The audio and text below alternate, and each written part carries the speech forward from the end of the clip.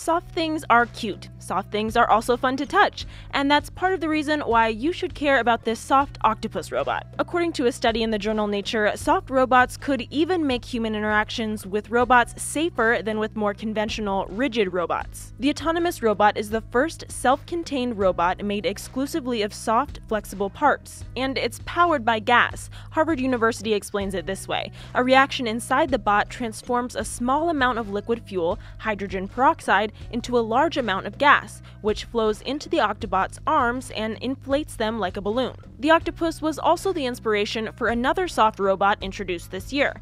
That wiggly robot was modeled after the flexible, color-changing skin of the animals. And the flexible technology of both of these bots could mean big advances in healthcare. The soft, untethered technology of the most recent Octobot could come in handy during surgeries. For Newsy, I'm Samantha Crook.